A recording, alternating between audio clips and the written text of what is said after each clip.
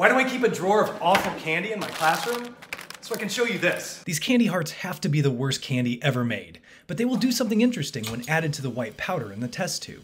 The powder is potassium chlorate, which is a strong oxidizing agent, and it will react with the sugar present in the candy heart. I first have to melt it though. As soon as I drop in the heart, it bursts into a pinkish purple flame and produces smoke that smells a lot like burnt marshmallows. And afterwards, all that's left is a bit of heart-shaped carbon.